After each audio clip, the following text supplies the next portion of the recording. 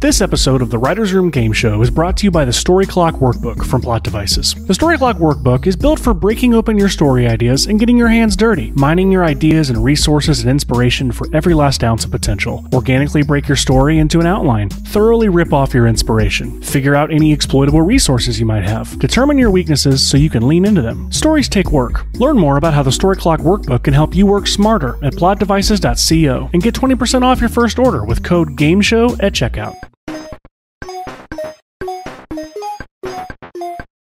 I love the line, Harrison Ford has been murdered. I want to see the scene at the end where they show what actually happened to Harrison Ford. What's going on here? Oh my God, chickens. Not again. Not again. The chickens get revenge on Harrison Ford from a past incident. He comes out here a lot. He loves it out here. It's like a riding retreat, or I don't know, what does Harrison Ford do? Chickens. An acting retreat. Oh, this hasn't gone off the rails. Okay.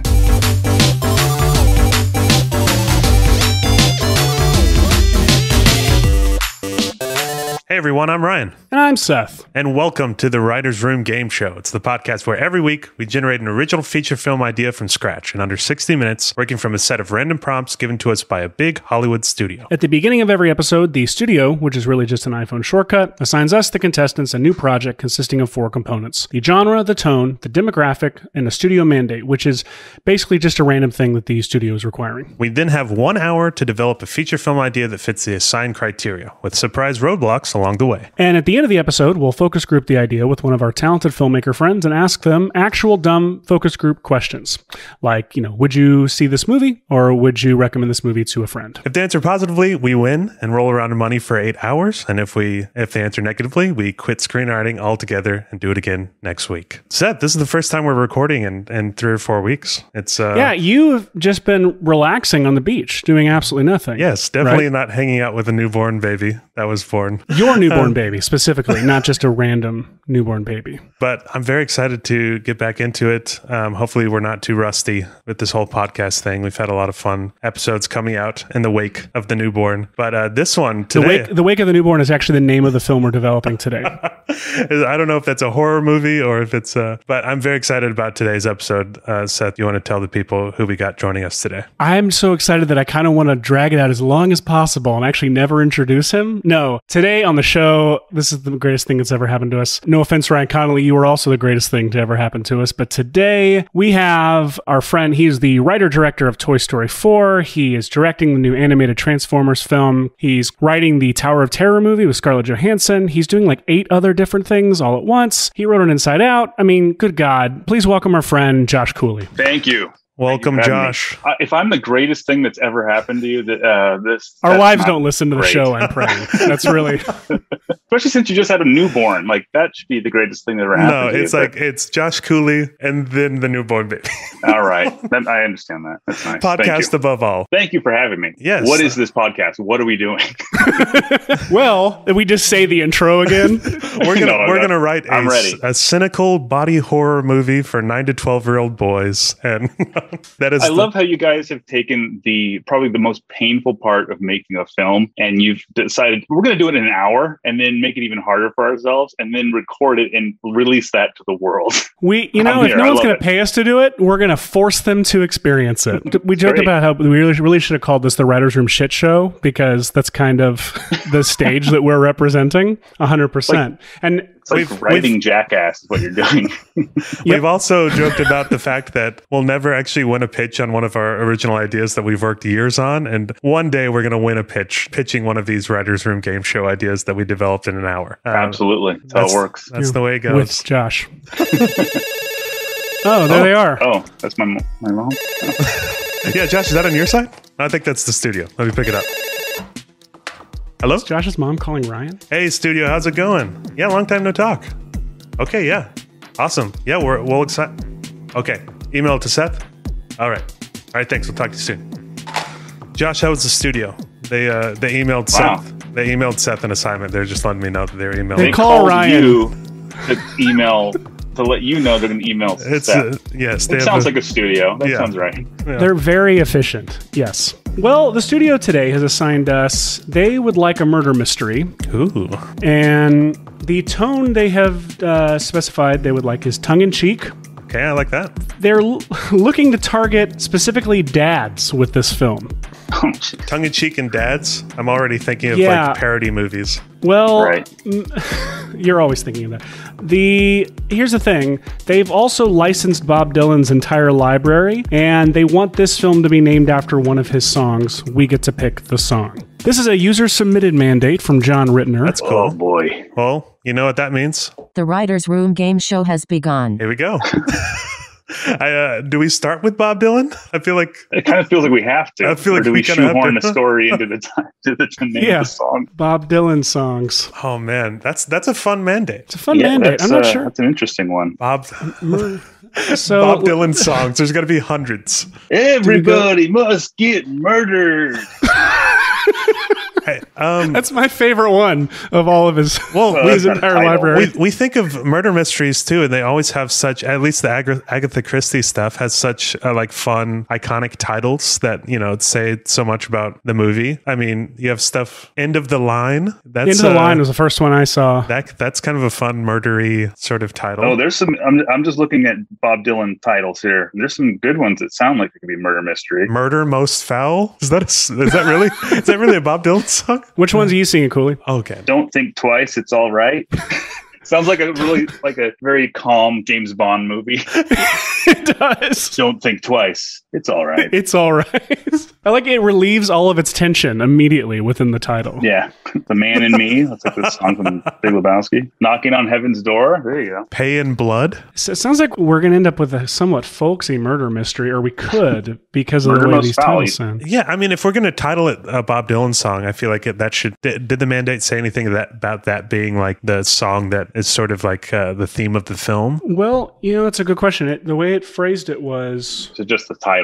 They just want the recognition for all those Bob Dylan loving dads out there. Yeah, it's like the Knives Out thing. What isn't Knives Out? Isn't that the name of the song? Because I imagine it has to be.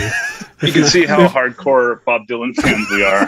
100%. Like, what's music? Well, dude, we discover on this show that like I've seen no movies whatsoever. Like every movie we reference, I've never seen, and every Bob Dylan song we're in reference, I've never heard. Do we like Murder Most Fowl the most? I feel like that's pretty good for a murder mystery. You know what? I think it feels like we should just begin there at least. For some reason, I think of like fowl with a W, like chickens. It's a chicken murder mystery. What I was going to say. I was going to say the tongue-in-cheek kind of thing. But I don't know if that's a murder. It takes place on a farm. That's fun.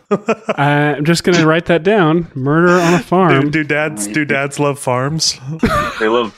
I'm just going to Google that real quick. Do dads love farms? Yeah. I think that's the one. I feel like that's the most murder mystery title I see on this top 50 greatest Bob Dylan songs list. Josh, you've actually been in real writers' rooms where you actually like get paid to be doing it. Like, I'm not asking you to run this room or either your process or like what would you do first here, giving this? Well, usually we start with Cyndi Lauper songs for titles. Well, no, let's see. So if we're for real, I think it's okay. Murder mystery. So, just think like what's been done before. You kind of got like The Clue. What other kind of murder mystery? You got, Murder on the Orient Express. You got every Alfred Hitchcock film. So there's usually a protagonist. Typical thing is either you got your detective or somebody that's been put in the wrong place, or been framed, that kind of thing. I'm just throwing ideas out here. This is what I do. I'm just thinking out loud is basically what I do. So totally, so let's see, you could start with everything normal and then the murder happens. That's usually what happens. You establish life as it is and life on the farm. Yeah, is it on the farm? Well, yeah, like it's usually contained too, right? Like the ones that we immediately think of, it's contained, and so we get to know the characters, we get to know how screwed up they are, and how there's got to be some sort of event or something. I like it if there's like an event on the farm that has farm convention, brought a group of unique characters all together. That because I think if it was just like a family, like that's interesting, but I think it's more interesting if there's people from out of town or like people that are more unique to the farm, like people that don't belong on a farm. They're on the farm. Okay, are we? Let's just plant a flag. Are we going with farm? I think we for should. time. Let's just do it. Let's do it. All right, farm. I think you're right. So, I was thinking of like Clue, or I was in the 10 Little Indians, where it's all these people, all these random people brought together, and then they start getting killed off one by one. So you can do that. That's always a fun type of thing. Like, who's the murderers in the room, but who is it? Kind of story. So that's what it feels like it wants to be because of the whole murder mystery idea. So like, how do we bring in characters that aren't, if on a farm, that aren't usually all together? Right? Is there... All the farms I've been to... They're pretty close. They know each other. Right. Yeah. Well, you can do is like... go ahead. There's a wedding in the barn with... There you go. But I'm thinking dads as our demographic. That might be a little... I don't want to think too hard about that, but that's the only place I could think of, being in Texas and having a lot of barns that have weddings in them. Well, maybe the barn wasn't the initial goal, the initial location. So like what you could do is like, let's say it's a, Hangover style, it's like a bachelor party, and they're on their way to Vegas, and the car breaks down, and now they go into the farmhouse to use the phone, and it's raining out and all that. So now you've got them in a location that they're not used to, and maybe there is a group of people already there, or other people keep showing up. It's like a haunted farm. Lots of people's cars are breaking down, and they're all walking to this house. It's a horrible road. Am I the only one that thought we were going to be making a murder mystery movie about chickens?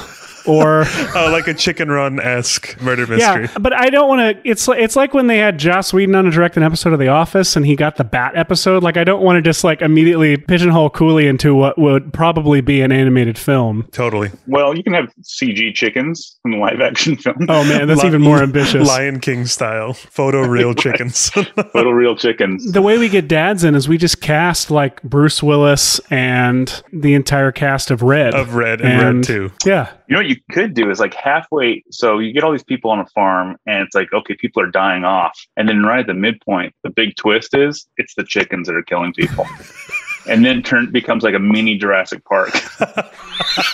Well, the chickens don't have to be involved at all. Like, I actually love the idea of it, although I feel like the murder has to happen in like the chicken coop or whatever. So that's why it's the murder most foul, something like that. I don't know. If we're playing the pun in the title, I feel like chickens have to be involved somehow. If the target's for dads, it's like my mind goes to dad jokes, and just especially if it's tongue in cheek. Yeah. So, totally. That feels appropriate. Yeah, I like that. Maybe our detective is like puns out the wazoo. I know that's kind of already the what's his name? Puns Wazoo is his name.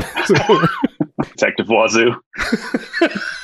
Yeah, I like that. Okay, so what is bringing these people to the farm? I mean, it could be that a car breaks down, and maybe there's already like a family that lives there on the farm. Something goes down. It could be like sorry, I was thinking of different ways to approach it. You could do like one where it's like a serious detective story, and it's like you got to go out to this farm to investigate what's going on. And it was like a bed and breakfast type of situation, right? So this basically kind of Knives Out, where the detective shows up and somebody's been murdered, and now it's all about figuring out who these people are and which one is responsible. Is the detective just trying to vacation at the bed and breakfast, and a murder happens to happen? That's even better. Yeah, I like that. Fun. Just trying to get away from the murder life. All those crimes he's been solving. That's actually a fun series. If you could just somehow repeat that joke over and over, like every time he goes on movie vacation. Series.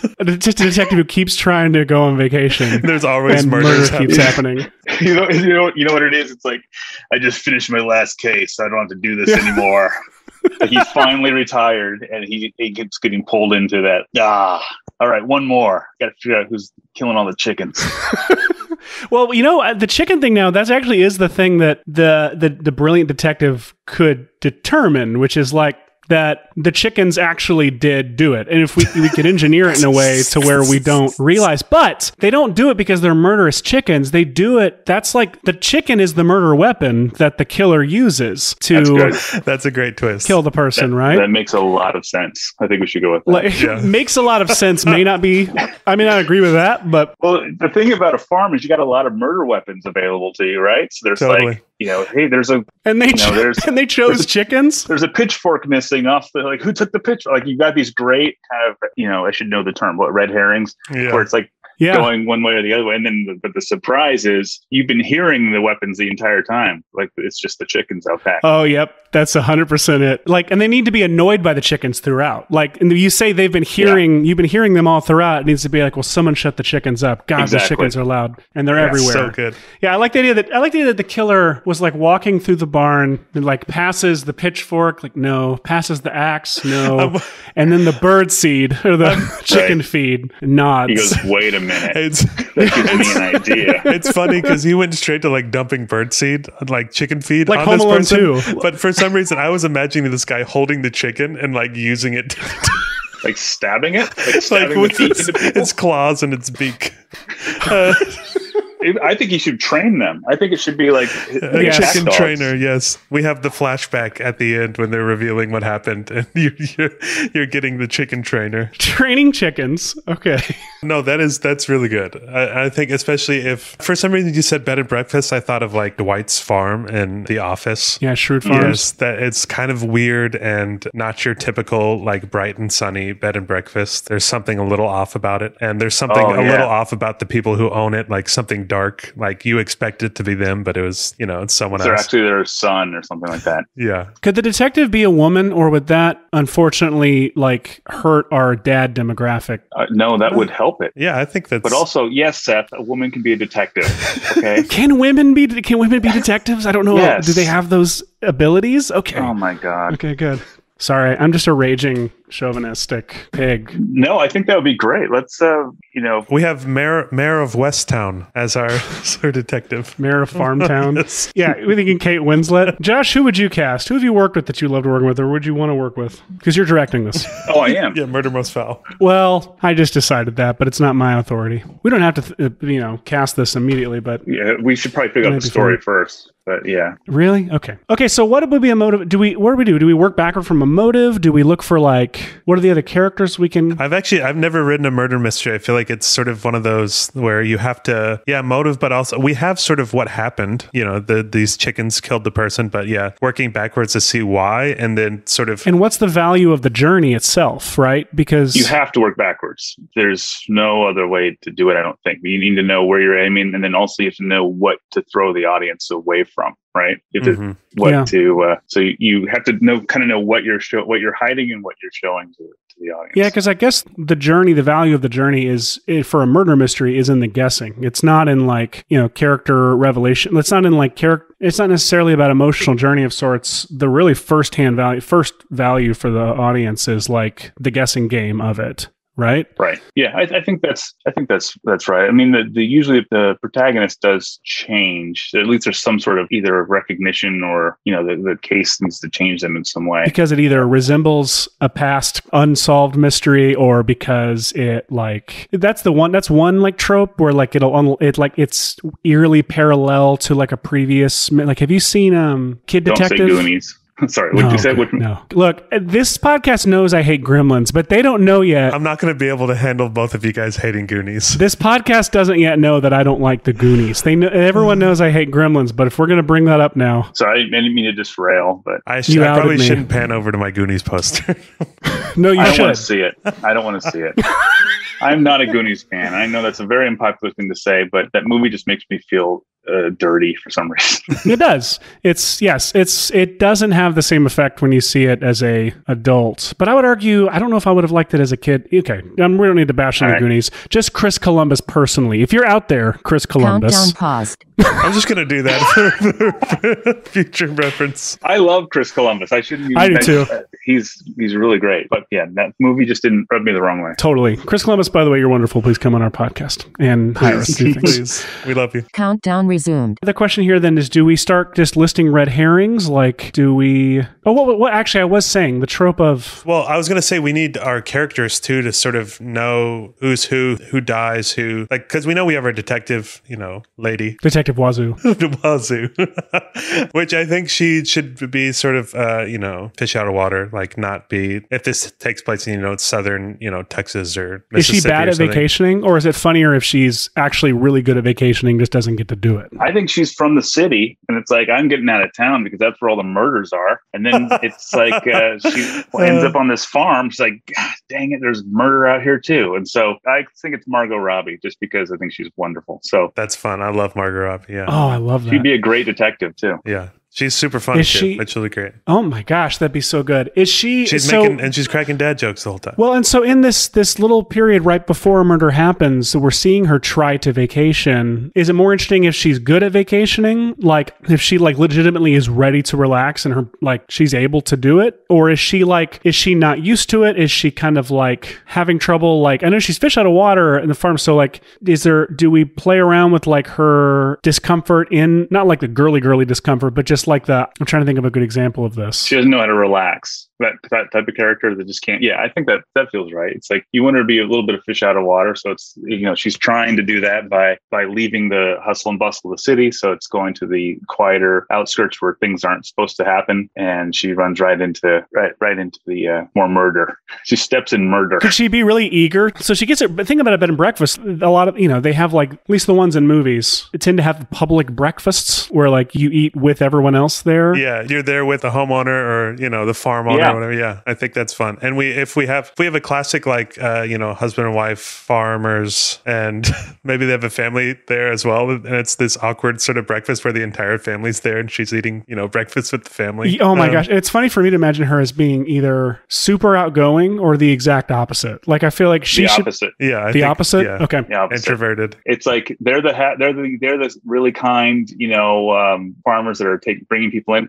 and they have those kind of bed and breakfasts that are so large, like you can have like 6 other people staying there. Yeah, so or whoever. There's your group of people coming from all over the place that you can have on this farmhouse. That's great. But what if it was huge, but the dining room still was absurdly small, and it's like even with her and like a family of 3, it felt full already. But then over the course of the scene, as we're meeting people, like more people keep coming into the room, and they still keep scooting and managing to all sit at the table. And by the end of it, it's just like, how are we all in this tiny room, like pressed up against windows and stuff? So if we've got our mom, dad, and like a farmer's son, and then maybe like a honeymoon couple. Nice. Yeah. And then maybe like one other. There's got to be a creepy loner that looks like he could be like a hitchhiker. He's Absolutely. like, I just carry this fish hook around in a bindle. So that right there is carrying a fish hook around. 7 people, including the detective. Maybe we have the mom, dad, farmer's son, honeymoon couple, creepy loner. One of them dies. Maybe how many is that? How many people? That's 7, including the detective. That's good. Yeah. And so if one of them dies, could there be like a local politician or a local somebody who's always there, who doesn't live there but is constantly, especially someone who might be in power? Because I feel like that's an immediate red herring of like. Oh, you could do is a local celebrity. This is a random story. My parents stayed at a bed and breakfast, and they had breakfast with Zuckerberg's parents. They were there as well. So just some sort of random thing where it can have like a local celebrity or somebody that's related to it. So they're calling attention to themselves in a big way, in a kind of over the top way. What if they're kind of a spokesperson for this bed and breakfast, like they have been over the years? Like perhaps there was a billboard with their face on it at some point, and that, like in Once Upon a Time in Hollywood, how he's got that piece of the billboard of his face in the driveway. Like what if there's like basically his only piece of memorabilia, some billboard this guy was on at some point, is like wallpaper in one of the rooms in the bed and breakfast or something? Who is this? Somebody who lives there? Yeah, no, well, maybe he doesn't live there, but he's from the town and he's like a local celebrity. He's always over there. Like the bed and breakfast could even be named after him almost, to where like. What if it's this? What if he's like a celebrity chef that lives out there? Everybody knows him. He's the one that brings food over for them in the morning. So that's how you can introduce him in there. So they've got framed photos of him, and he's a big deal kind of in this world. He's always bringing his knives everywhere. Yeah. Yeah, very suspicious. And maybe a lot of people have died at this hotel, at this bed and breakfast too. So it's like people are always a constant dying. Thing. You know what? That's a fact though that should be revealed very nonchalantly, like really late in the story, or not really late, right. But later than you would want to know that people died in the bed and breakfast. Okay, we should talk about. So that's 8 characters. If we have detective, the family, mom, dad, son, honeymoon couple, creepy loner, and a local celebrity chef, that's 8. Someone's got to die. Yeah. So who do you want to kill? I feel like maybe chicken. The chicken is the murderer, but we know someone trained the chicken. It would make sense for like one of the farmers to do that, but the one I suspect the least is like the mom or the dad, though. Yeah. Like, I guess because I suspect the farmer's son, he stands out as a notable like character. Yeah, especially if he's supposed to be the one who's sort of running the farm now because they're sort of retired and they've got they're running the Airbnb or the bed and breakfast. The mom and dad. Maybe it could be that, but is that expected for one of the farmers to be the murderer? I feel like the chef is the one who's suspected. Well, this is a good problem we have so far. We can't even figure out who the murderer is, and we're writing the story. I was going to say it's a fun cast of characters, so if we can figure out sort of who did it, we can work backwards and sort of figure out some of our. What about this? She's trying to vacation. Somebody dies in the chicken coop. They write it off as this happens, right? People die in chicken coops all the time, and they're like, no, really like dangerous. That doesn't sound. Yeah, they're really dangerous. Like the chickens have sharp beaks, and she's the one who finds some little clue that's like, I believe this was actually a murder. And what if you have this central dramatic question? People die in these things all the time.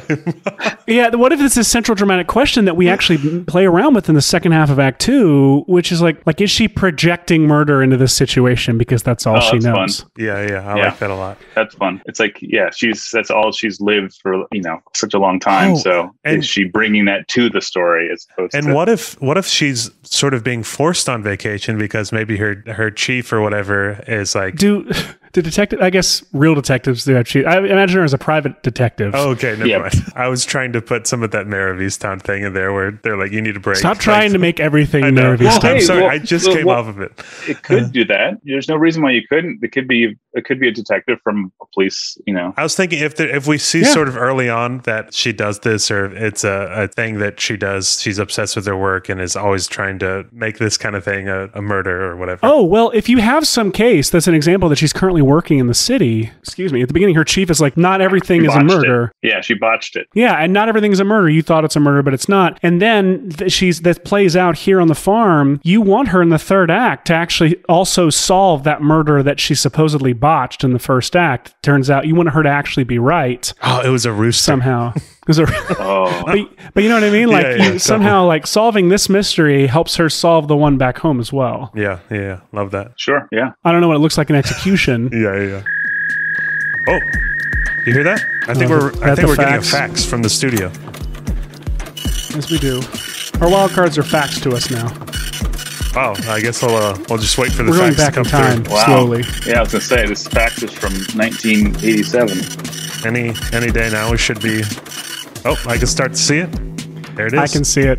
I guess it must have come to me quicker. I love it. You pick the sound effect that's like 5 minutes long, and it's just us sitting around listening to a fax sound effect. What do we get? So the executives had decided they were... apparently last night, one of our execs was reading an article about a guy finding a Chuck E. Cheese animatronic in a landfill and refurbishing it, and wants to see if we can work that into this. Okay. What? This was a real article they read into this. Okay, maybe that's the original case. It's the Chuck E. Cheese animatronic. It's the original case, yes. Or keep going. What does that look like? No idea. Because I was gonna say it could be some dumb thing the farmer's kid is doing. That's some project the farmer's kid is doing. Is fixing up a Chuck E. Cheese animatronic. I mean, that's like a full on. Yeah, that's a big deal. That's a creepy thing. That's a creepy thing to be working on. Maybe that she would find in a farm, like in one of the barns, like or one of the storage like sheds. A jump scare. It's like she opens it and it's full of Chuck. It's like not just one. There's like 20 of them, and they're all like decayed and sort of kind of moving. Yeah, they all come to life. She turns the light on. It's just and then they all like happy birthday. It's like, why did you plug all of them into the same outlet? That's not only is that terrifying to turn the light on, it's also incredibly dangerous. Well, that was easy. We did that. Yeah, that's great. That's great. All right. Okay, we sort of know what she's there about. Why does mom kill? It doesn't have to be mom. It doesn't have to be mom. Who's the killer? Who's the killer? Do we decide that? I think you're right. I feel like one of like the mom or dad maybe. That is kind of a bummer though. Like, how old is the kid? I was thinking he was like a young adult in my mind, and they're like an like in his older 30s? couple. Yeah, because he's sort of running the farm, and they're just working in the bed and breakfast. They're sort of retired. Well, yeah, let's figure out who each of these people are. Like, because I feel like, or we don't have to, but like the farmer's son feels to me, the way we're painting him feels like an immediate red herring, like big red herring. Mm-hmm. Totally. The chef also immediately felt like a big red herring to me too, because he feels like someone who has a little bit of power, a little bit of influence, and therefore, everybody loves him. Like, it just feels like that's someone you would then look to as well. The moths would fly to that one. Honeymoon. Oh, I mean, it could honeymoon couple. It could be like they could think that it's like a crime of passion or something if one of them dies. Oh, if it's one of the because you're gonna kill one of them on their honeymoon. That's wow, vicious. Well, Wow. I'm just thinking like or both of them at the same time. That's probably better. Much less vicious. They were getting it on in the chicken coop, essentially. That's a more slasher territory. Yeah, true. One of them dies during. I don't know. Maybe that's too much. But I'm thinking like to make one of the honeymooners feel like they might be guilty. It's like if one of them died, obviously the other one would be the main suspect. But you also have the creepy loner who obviously is going to be, depending on what we have him do, if he's just a weird, like Dwight Schrute kind of character. I don't know. They're all kind of weird. Well, we also talked about how people have died here before. We've talked about how we've joked about there have been many other deaths at this that we determined at this bed and breakfast before. And you could list them like when she's finally getting this information, the owners could be like, yeah, that guy died of natural causes when he fell into a hole. That guy felt like it's like, describing all of these different ways. So if there's lots of deaths happening in the past, I feel like our killer would be a. I was just going to say, here's the thing: if you're gonna train a bunch of chickens to kill people, like you're not just going to do it once. You're going to kill a lot of people. Otherwise, what's the point? That's a lot of work for nothing. So then why do it? Is it just a psychotic thing, or is it like No, I think why do it? Or did they not mean to? What if they love the chickens and the chickens can't help but kill? And that's a good idea. Maybe it was he trained them for another reason, and now it's out of control. So good. Okay, why would you train chickens? Yeah, that's what happens.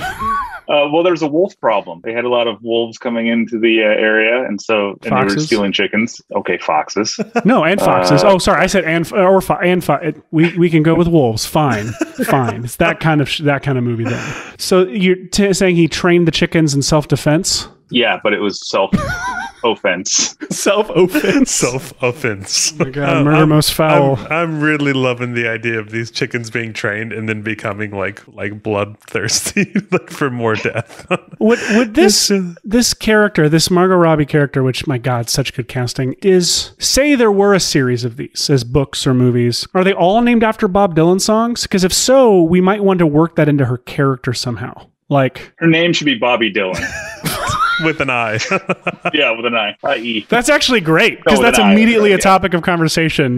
Yeah, everybody's like, like Bob Dylan. She's like, no. It's spelled completely differently. Detective Bobby Dylan. She's not a fan, does not like Bob Dylan music. Does not like Bob Dylan. And then the Chuck E. Cheese characters can sing Murder Most Foul. Like someone can pump Murder Most Foul through the Chuck E. Cheese system that's in the farm at some point as either like some horrifying like third act setting or... I think other thing I feel like it's more of an end credit. It's more of an end credit song sung by the Chuck E. Cheese characters. What were you going to say, Josh? The other thing that happens in these types of stories where there is somebody who is like, okay, that looks like that's the person that's the murderer, and the the detective or whatever will kind of zero in on them, and it looks like they've caught him like red-handed, and so it's like, okay, that success, the story's over. But then either that person had a partner and the killings continue, or that person's not it at all.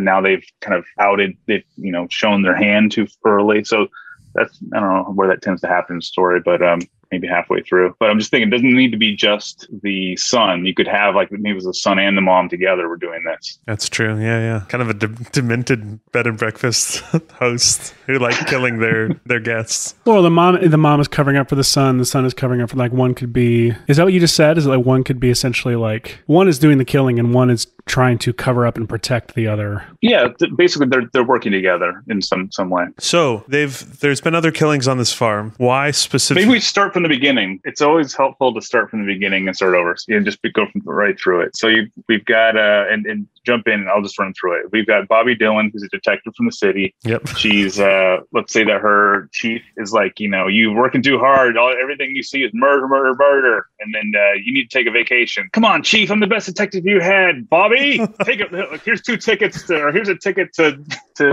if you're out there and you're an animator, please animate Josh's description right Please now. Please don't.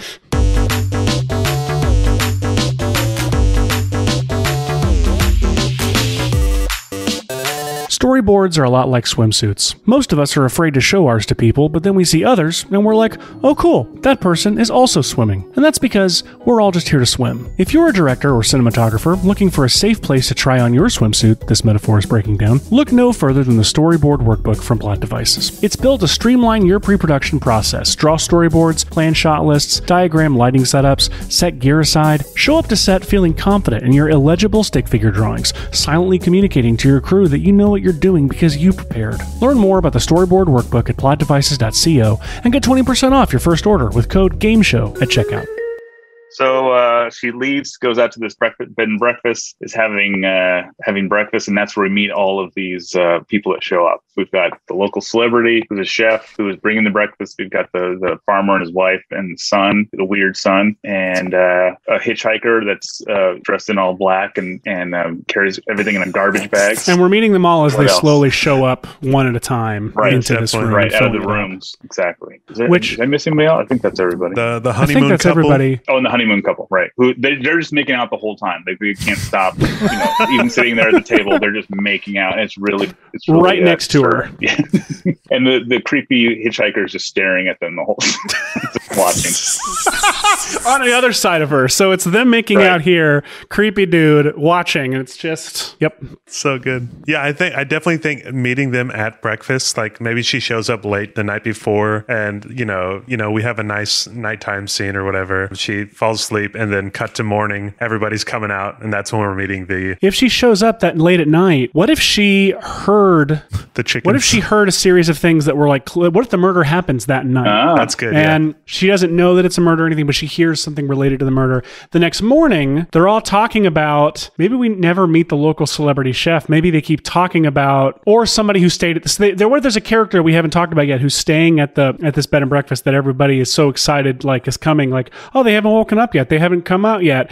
And then they're dead. We never get to meet. So we never get to meet the victim. Yeah. We end up getting to learn about the victim over the course of the, that's fun. Of the story. That's fun. I like that. That's good. And I'm assuming we'd have... sorry, go ahead, Seth. Well, sorry. No, you were talking first. No, I was just going to say, because somebody's going to have to discover that murder, which sets our story into, into motion. But at that point, I don't know if this farm is so out of, there's got to be some sort of paramedic and people that come to, pick up the body or whatever. And this, she is suddenly in detective mode. Or not. I mean, you could make it out in the middle of nowhere. That's what I was going to say. I feel like if we don't have that happen, it's more interesting, and it could be sort of happen within the span of that day or something, and everybody's trying to convince her. It was just the chickens. The chickens went crazy and killed this person, and she's like, no, there's been a murder in Farm Town. Over the course of a day is nice, because then we can separate our acts by time of day and by essentially our... Because maybe that's how long it takes for the paramedics or whoever to show up and take the body or what. I don't know if that's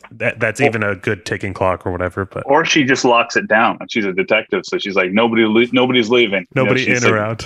Give me all your phones. She's taking complete control of this entire location because she's going to figure it out for. Oh, this is taking on a very hot fuzz kind of feel. If she totally small town. If she goes out and she's like, we're going to lock this down. We're I don't know what she would ask for, but some kind of some security plans or some basically she goes and asks the person in authority, maybe there is a security guard at a tiny booth or something and he's like, I don't know, I could turn the lights off or I could just shut the gate.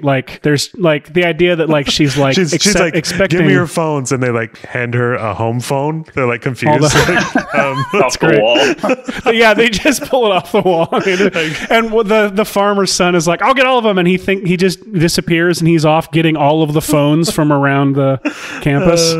Yeah, I like that a lot. And she just locks it down and makes it a crime scene. Maybe a bunch of people are sort of, even though there's been a murder that's happened, they're sort of pissed that she's interrupting their vacation or whatever. Well, remember, they don't believe it's a murder for them, like most of it. Like most of them, maybe somebody does. They're like, hey, I'm with you. I think it was a murder. Talk to me behind the so-and-so at the this hitchhiker time. Who's like, don't worry, I believe or if he's like, talk to me around 2:00 behind the so-and-so. And she's like, well, can we just talk now? Like, no, I'll meet you behind the so-and-so. Like, what if I just follow you to the place and we talk right now? There's no reason to delay this. See you at 2:00. He disappears. He just leaves. Yeah. She's like, I know where you're going. I'm watching you. And throughout the movie, she keeps seeing him like, we could do the conversation right now. It's like 2:00. Okay. Yeah. Okay. That's interesting. So she locks it down that morning. Do we know who died yet? Which one of our people? Well, it doesn't have to be one of our characters. It can be another character. One more person that we don't know. Yeah. The most famous person in our cast, preferably. Yeah. The famous person. Oh, I meant the most famous person that we cast, like Tom Cruise or somebody. But how would we would only see them in the flashbacks because we don't meet them before they die? No, we'd see their dead body and that's it. It's like Last Man on Earth. Okay, so yeah, we have all of our characters are basically that we came up with are surviving. They're all Harrison Ford died. Actual Harrison Ford. It'd be funny if we actually make it an actual celebrity. Like, oh my God, no, like the Harrison Ford is staying here. And that's why they're freaking out. That makes sense. And then he doesn't show up, and it's because he died. The farmer and his mom wanted the life insurance money. It's like, you're not even connected to him in any way. I love the line, Harrison Ford has been murdered. I want to see the scene at the end where they show what actually happened and Harrison Ford. What's going on here? Oh my God, chickens. Not again. Not again. The chickens get revenge on Harrison Ford from a past incident. He comes out here a lot. He loves it out here. It's like a riding retreat or I don't know. What does Harrison Ford do? Chickens. An acting retreat. Oh, this hasn't gone off the rails. Okay. How much time do we have? We've got 10 minutes. To me, it just keeps getting better now that Harrison Ford has been the one murdered. Okay, so I guess at this point is when she starts questioning. Should we have like a montage of her questioning all the people inside of the bed and breakfast, maybe? I'm trying to think of the sort of, and classic murder mysteries, what the chain of events is. And we can start to sort of see, each character having these moments where they were gone or they don't have an alibi or whatever that night. Right. Like the celebrity chef was like, no, I was in the kitchen making everybody a snack or, whatever it is. I feel like that's the next sensible thing that would happen in the plot. Sensible. The word sensible was mentioned. Yeah, I think she would. Have that moment where it's like somebody, Harrison Ford's been killed, and we all, they're all standing in the same room, going, oh, who was it? Dun dun dun. And then she would lock it down, and then kind of say, nobody move, everybody go back to your rooms. That's usually what cops do, right? It's like, everybody go back to your rooms and stay inside until I tell you. And then it would be that exactly what you said, kind of going around one by one and getting their stories from them. What if they're already just sticking their heads? They're all in their rooms, like sticking their heads out the window or something. It's like, everybody go back to their rooms. Like, we are in our rooms. Like, I just like consistently undercutting her authority in this place with people not being rebellious, just being very friendly and accommodating. But with something horrible, a grisly murder happened. I just thought, what you could do is they didn't mean to kill Harrison Ford. It was like they were trying to get their dad, and it's like Harrison Ford sleepwalks at night, and they're like at night. It's like they have a very similar silhouette, and it's like there's your reveal. That's so good, man. When they're setting up Harrison Ford at the dinner table, they're like, Harrison Ford is staying here. He'll be here any second for breakfast. He loves so and so. And they've set a place just for him. Like, they're all crowding, the table, leaving a place just for him. And then Dad walks while in. waiting for him, the mom is like, my husband looks like Harrison Ford. They have the same silhouettes. I saw Harrison one night and I thought it was him. And they have the whole where he's like, stand up, honey, stand up, show him. See, like, they have the same, and that ends up, it feels like a stupid joke, but then it actually plays into 100% the solution at the end. It didn't have to be as obvious, but I've never said you have the same silhouette as anyone. Well, it happens if her story is like she walked into the room and saw like what she thought was her husband and almost kissed him, and it was Harrison Ford. Can you believe I almost kissed Harrison Ford? And There you go. Like, Would the dad be played by like Dennis Quaid or something? the dad should be played by someone who is just also famous, but having to be.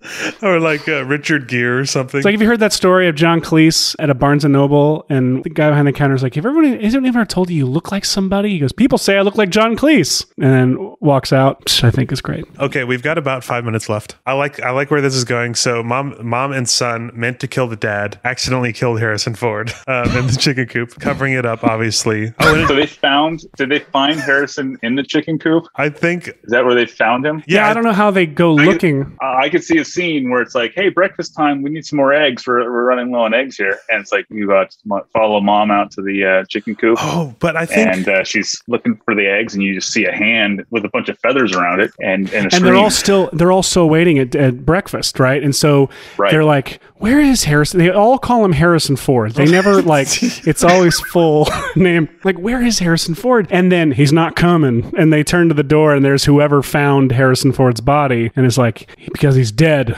And that's how we find out, because yes, and I think to get eggs. I think what would be really interesting too is if mom and son maybe didn't know that they accidentally killed Harrison Ford until maybe like they're trying to kill the dad. Yeah, they're trying to kill the dad. So I think at breakfast, that clicked for me. Dad and Harrison aren't there, and they're just acting as if dad's dead. Harrison's about to come down from sleeping. Everybody's talking about it, and dad walks in, and we see sort of a little bit of surprise or weird look from mom and son, because they don't know that obviously they train the chickens. They don't even need to be there. The chickens do the work. So dad walks in, and at which point they're like, oh no, who died? And then they go to get the eggs, and Harrison Ford is dead there. And we can obviously in flashback at the end, once it's revealed, kind of show, or they're confessing, and they're like, it should have been you, Dad. You made us kill Harrison Ford. You made us kill Harrison Ford. And why are they killing him? Why are they trying to kill Dad? Yeah, it can't be too serious, because we got a tongue-in-cheek tone, so I don't want it to be anything like abuse or not abuse. No. You're right. But it could be as simple as he was gonna leave family, and that would have put the bed and breakfast in jeopardy. He was trying to close. To close the farm or the bed and breakfast or something. He was trying to move the family to. He's gonna move them. There you go. Wait. What if, okay, I love that. Tell me what this is bad, and we'll do, and we should do the other thing. What if mom and son didn't do it? What if dad was actually training the chickens to kill him so that his family could get the insurance money, and it backfired? So the dad, he was trying to it was not meant to be murder. It was trying to kill himself. Yeah. So he succeeded? Because Harrison Ford died. He was trying to get himself killed, and then unfortunately he and Harrison Ford have the same silhouettes, so Harrison Ford died. So now he's in huge trouble. Do we know how good chickens can see? Like, do they just have bad eyesight? It's time to Google this. Josh, if you're not aware, we put all our Google search, like what we search, into the description for the show, because they tend to be absurd. So I'm going to real quick type. What you're doing right now, I can't tell you how many times this has happened in different story brain sessions where you're like, hey, we should Google that. And then you're Googling who invented cardboard. And you're like, what does that have to do with anything that we're talking about? But I think it is a way of just to have your brain kind of operate. Totally. Yeah. Chicken eyesight is amazing. They can see better in color than humans, can detect and see light and color shades better than humans, have 3 eyelids. By the way, all this information should be shared by characters in the film. Can move each eye independently and have a 300-degree field of vision without turning their head. Wow. Chickens see, and then it says chickens see in much the same way we do. And I'm like, well, that didn't sound like it that they do. Okay, but it was dark. It was dark. They don't, it was a mistake. Dark. It was a chicken mistake. Well, is there one like alpha or beta chicken? Like, rooster? Yeah, a rooster. That's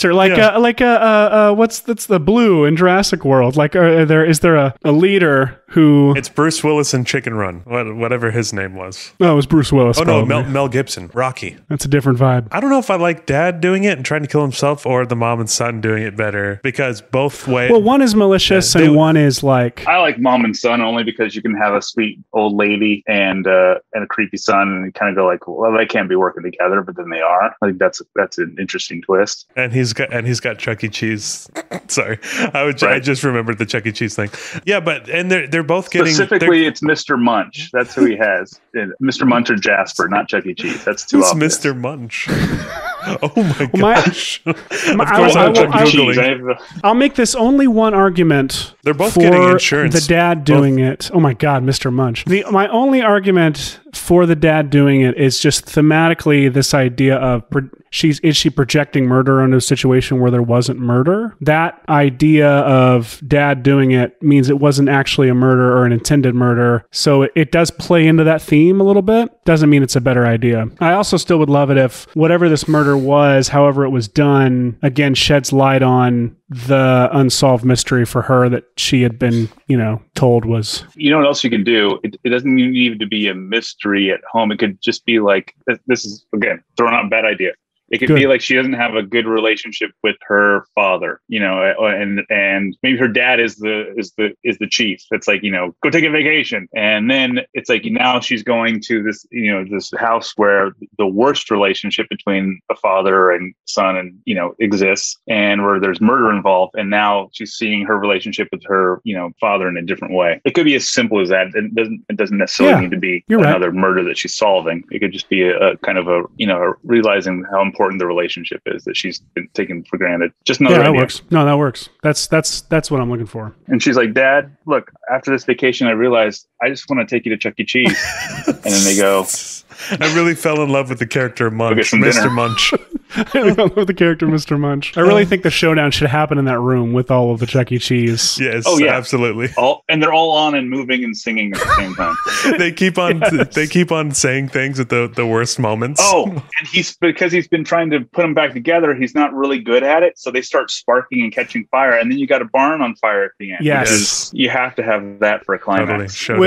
With Chuck E. Cheese, and flaming Chuck E. Cheese like animatronics, and the chickens and the jaws kind of opening and closing, and the chickens are attacking people in the midst of the flaming barn. Yes. See, we just cracked it. It was the chickens all on. By the way, guys, I did Google, and apparently a woman was killed by a rooster in 2019 as she collected eggs from her backyard chicken coop. So it is possible. So a fatal peck. It is possible. Wow. So when we pitch this, we have to remember, like, wait, we're telling this to people? Yeah, sorry. We're having a call with Disney right after this. Is that cool? We're not. Sure. Bob Chapek? Sure. We ran out of time like 5 minutes ago, but I wanted to keep going and at least have an ending. I feel like we kind of got the gist of our pitch here as much as we can get. We have a basic idea. It gets fuzzy in the middle a bit. That's okay. And in the beginning Most pitches do. But let's. You guys ready? You Those are all the deets. We don't need to get into all the details. Now, when we pitch it, we're saving the actual. Are we doing the kind of pitch where we're like, so here's what actually happened, and here's the story we're going to tell, from the audience's perspective, or are we pitching it from the audience's perspective? Seth, I think you should do sort of a log line or like a general pitch at the beginning. What I'll do is I'll set up the whole premise, but I won't include Harrison Ford was murdered in the log line. Why don't you just start from the beginning and just to go like, okay, it's a murder mystery. Like if you just told those things that we were given, and then just start from the beginning and pitch it. I'll take breakfast to them discovering Harrison Ford being murdered. Cooley will take the whole movie. No, cool. I was going to say, thanks. That is kind of no. You can take if you want to take that, Cooley. I can take after that and sort of. We don't have to hand it off. I just don't know what would be easiest for. I think it makes sense for us, sort of taking an act at a time, sort of. Or Josh, would you rather go first and get it over with, or would you rather just sit quietly and turn your Zoom off and change it to a different person's face? I'll do whatever you guys want. It's I'm here to support this story that we crafted. So.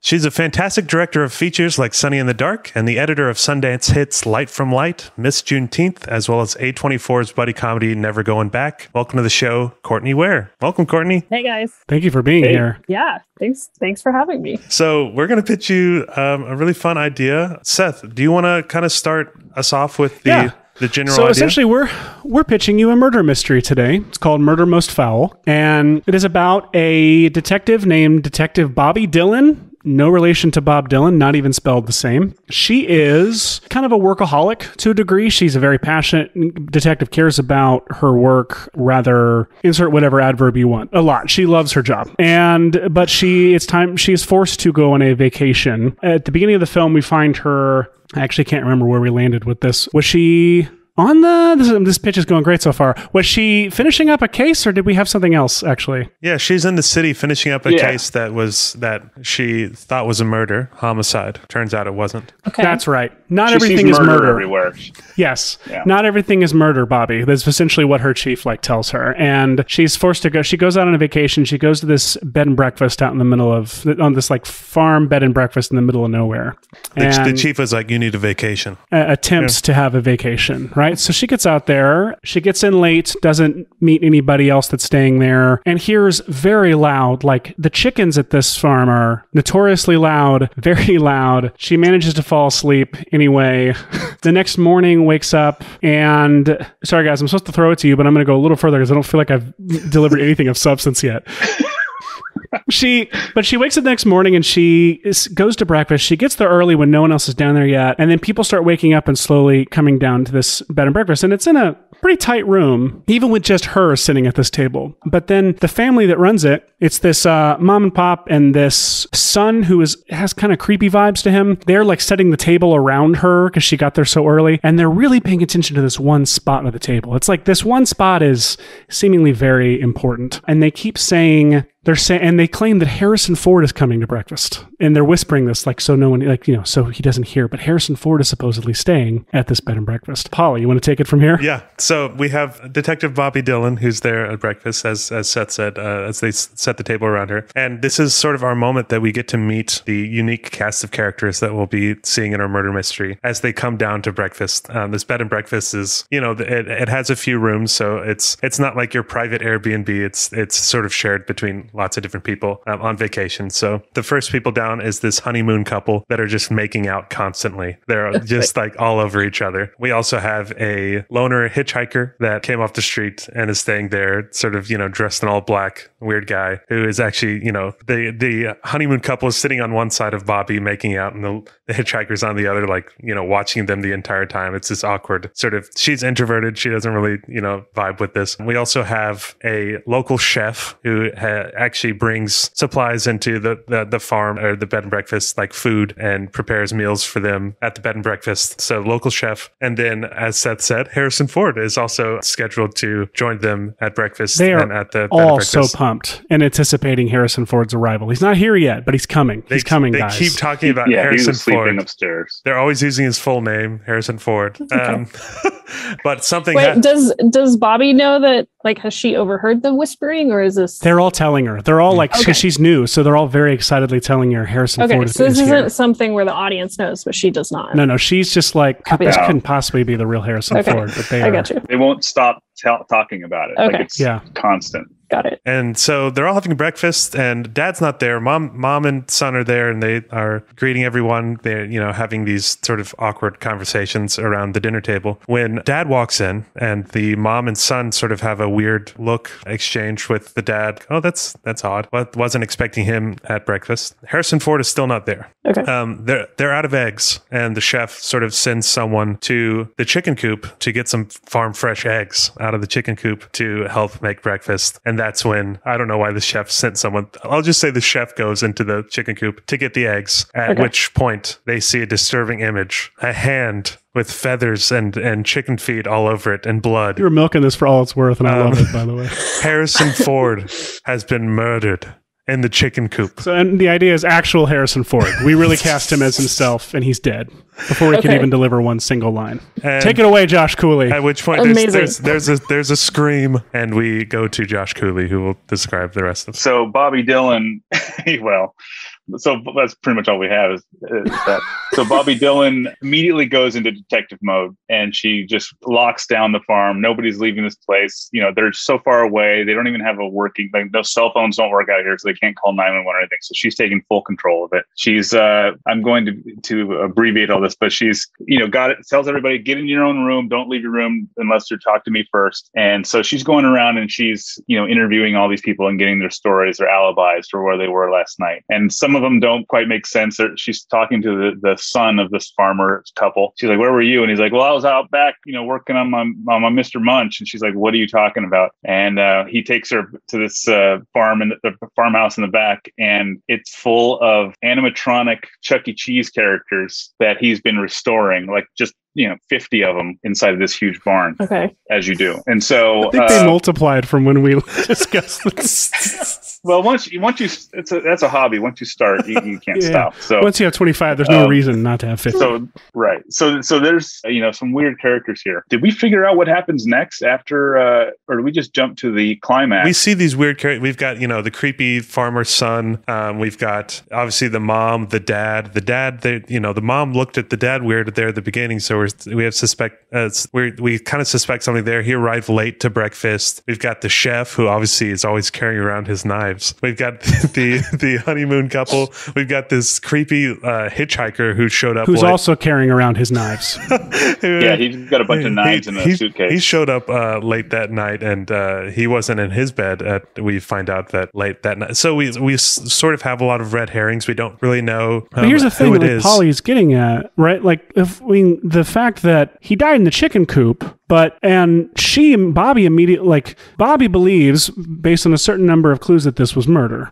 And everyone else there is like, no, people die from chickens all the time. It happens. It's a regular thing. Like, everyone there is like, this is a tragic event. Harrison Ford died from natural causes when chickens attacked him and killed him. Beak marks and claws and stuff on it. It's obviously like chickens have killed Harrison Ford. But Bobby feels strongly that this was a murder, and it's a murder that needs to be investigated. And so, like Josh said, like we said, she shuts the place down and is like, and operates this investigation. And so the story we want to tell is this murder mystery where the main character is kind of being, she came here to go on vacation and just happened to stumble upon what she believed was a murder. So the big question is, are you projecting murder onto this situation where, a beloved celebrity simply died from, from a cluster of chickens? Or is there really foul play here? And I hate myself. I know, I hate myself. It's the murder most foul. Well, right at this point, we should probably tell her what the title of this film is. Yeah, Murder Most Foul. The Bob Dylan Murder song. Most Foul. Yeah, we look how much we all love ourselves when we say that out loud. While you finish laughing. I'm just taking it all in. Yes, please. Really marinate in the Murder Most Foul. Oh, yeah. The idea here is to test Bobby's self-confidence, her own detecting, put her to the test here of her entire necessity for being here and importance is being tested. Ultimately, it is revealed. Who wants to take this? This is the fun part. Cooley? No, I'll do it. Yeah, don't forget about our big stunt as well. He won't. I think that's what he's excited about. That's what I was excited about. So Bobby has figured out that, I don't know how she figured it out, but because she's a detective, so we've got a lot of really fun ins and outs and what have yous. And she then the silhouette, right? discovers, yes. Well, what truly happened is that the farmer's wife and her son were trying. Is that the ending we're going with? Yeah. Right? They wanted to off their father, and the way that they decided to do that is that they trained these chickens to attack. So they've basically created killer chickens, and they wanted the father to be the victim from these killer chickens. Unfortunately, what will have been cleverly set up as just as a joke earlier is that we discover that the farmer has the same silhouette as Harrison Ford, and that just threw the chickens off, and the chickens killed the wrong person. And this was a whole thing that was bragged about. Like, the wives were like, my husband has the same silhouette as Harrison Ford. Gotcha. And do it, honey, show it. So we'll have been properly primed for that. Got it. Yeah. And so it'll all make sense. But then the big action scene is when Bobby Dylan is trying to catch the farmer's son, and he goes running into his shed, large barn full of animatronics, and so it's like a shootout. And because he's been restoring animatronics, they're all on and kind of singing it's really creepy and weird. And then they start catching fire. So, that was amazing. Yeah, so you got this barn catching on fire during the shootout. So there's a big climactic action scene that really makes it all worth it. And chickens are running amok as well. People are scared of the chickens as well. Yeah, the chickens are trying to attack. Should also mention that Detective Bobby Dylan is played by Margot Robbie. Oh, Margot Robbie. Oh, yeah. Margot Robbie. Margot Robbie. And a Oscar-nominated turn in The Murder Most Foul. But so... And the idea also, I believe, is this could be a franchise of film, the Bobby Dylan mysteries. Is that porn star's name? I just feel like we should have checked first. Oh no! But the films would be thematically each film would be titled by a Bob Dylan song. Murder Most Fowl, and each of them are about her trying to go on vacation and murder happening and ruining the vacation somehow. Right. And so, yeah, at the end of the day, she solves a crime, and she actually, and I think we talked about possibly her figuring out her last. I don't know if we abandoned this idea as well. Oh yeah, the case she was kicked off of at the beginning. Some parallel with this case actually unlocks her brain and allows her to actually solve that crime. Of course, in the end, naturally. So it was cows. It was cows. It was cows. Yeah. So can we just tell you where to deposit the money for this, or should we go through like a formal thing? I have a few questions. Ask away. We'd love to answer them. We're very proud of this film, and I'm very stuck on the training of these chickens, and I'm very curious. So, like, they trained these chickens specifically based on silhouette, not just like general killer chickens. Naturally. No, because then if you just did general killing chickens, then you can have a real problem on your hands. But you want to be very specific. Okay. With who the target is. It's pretty impressive. Yeah, they're an impressive group. So, like, tonally, like, what are you guys thinking tonally? Obviously, there's a lot Is it not obvious? There's a lot of, are you trying to play it straight? Or are you guys going for broad comedy? I'll ask you this, Courtney, as part of our game show, we like to give the focus group a chance to guess our assignment, our genre, our tone. That said, we're now making her guess the answer to her own question. So we already gave you our genre, which is murder mystery. But what would you say that our tone was? I mean, it feels like you guys are going way more for broad comedy. Yeah, I'm gonna guess that. Tongue in cheek was our tone. Okay. Tongue in cheek. Yeah. Okay. And, you're not going to be able to guess the demographic, but it was dads. There's no way. There's no way I would have guessed that. But we forgot to mention that Detective Bobby Dillon, she's going to be cracking like dad jokes the entire time. Oh, okay. We'll have lots of puns. There's lots of pun opportunities for sure. The foul play, etc. Right. Now it makes sense. Now it all ties together. And we've also revealed our mandate already, but it would be kind of hard to guess. But it was we had to look through the library of Bob Dylan songs and use one of those as the title of our film. Impressive. We also had to work in a character who was trying to renovate a bunch of Chuck E. Cheese animatronics. So, okay, that's pretty impressive, guys. Made the story. Yeah, it didn't just naturally, organically grow from the soil of our story. But yeah, do you have any, before we ask our questions, do you have any other questions about our incredible story? What a rock solid story. Yeah, I mean, that was my main thing. Why are you why did you do this? Why?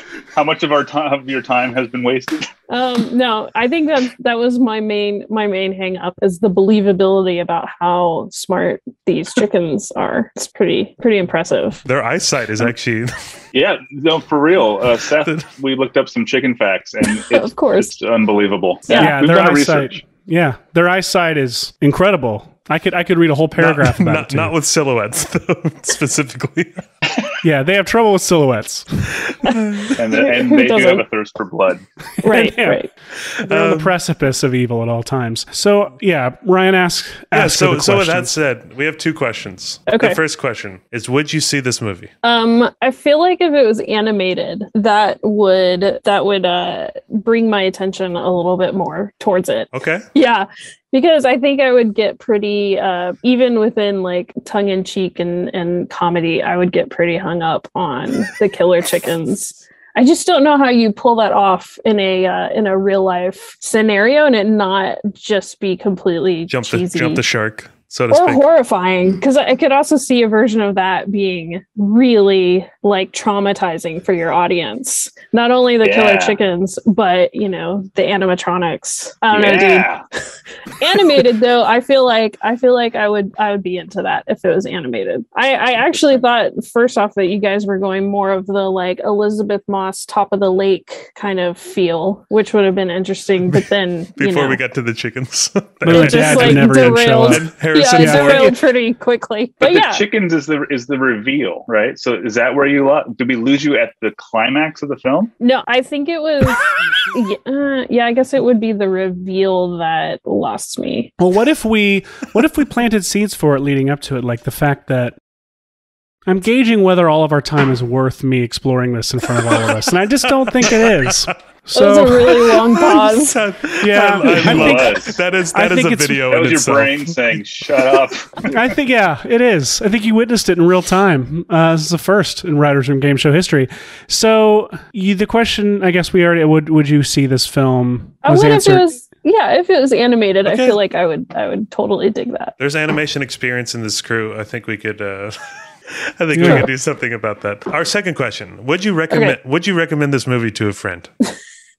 If it was animated, a friend you hate, like just a friend that.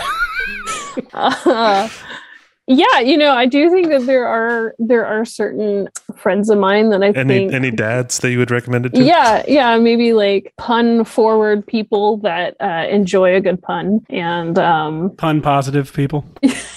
Yeah, that maybe aren't horrified by animatronics on fire. Yeah, you said that, not me. So yeah, I would say I can think of some people that I would definitely recommend it to if it was animated. Can I ask a question? The caveat has to be there.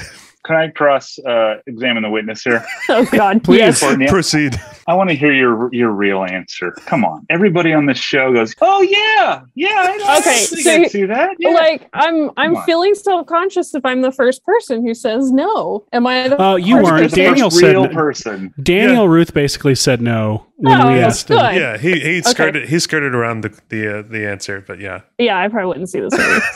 There you go. There we go. Thank you. Writers Room Game Show first, which is honesty. Okay, but it was the chickens. It was the killer chickens. It just totally took me out. That was it. That was really it. That was the first idea that we had. That was the linchpin of the entire story. Was the killer chickens. If they were just like generalized killer chickens, and that to me is way more believable than the silhouette situation and targeted. Interesting. Yeah. We were close, guys. Great answer. This is a great focus group because we can now take that back into this story that we will continue to develop. Oh yeah, that we will continue. I would like updates, please. You got it. And now this podcast will. We do need an editor. Clearly, the following podcast will be continuing this story and trying to make it better. Just an act of self-torture. The Writers Room Game Show with me, Ryan Pauly, and Seth Worley. Executive produced by Grant Wakefield at Weekend Video and Ann Fogarty at Plot Devices. Edited to perfection by Renee Gomez. Our art is by your buddy, Meg Lewis, and our face-melting music is by Ben Worley. The Writers Room Game Show is a Weekend Video production in association with Plot Devices. Learn more about Weekend Video at weekend.video and check out writersroomgame.show to listen to all of our episodes and suggest your own prompts for future shows. And don't forget to rate and review our show on Apple Podcasts. It really helps our show out a lot. See you in the next one.